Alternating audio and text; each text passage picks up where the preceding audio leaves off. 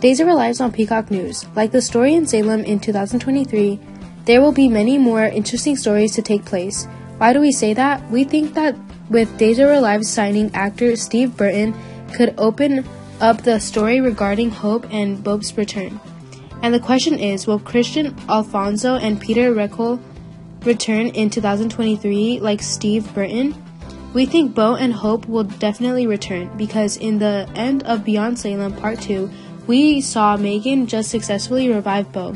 So there's a lot of stories out there waiting to be continued, and it's finally coming to Salem. So when we heard that Duel brought Harris back to Salem, we immediately thought that Duel would bring Bo and Hope. And if they come back, that could be good, because Duel fans have been waiting for this for a long time.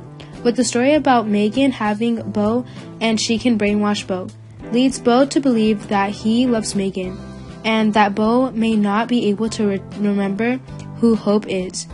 Meanwhile, Hope is searching for the truth about whether Harris was really brainwashed. Will she be able to see Bo during her search? Between Bo and Hope will always exist across time and space.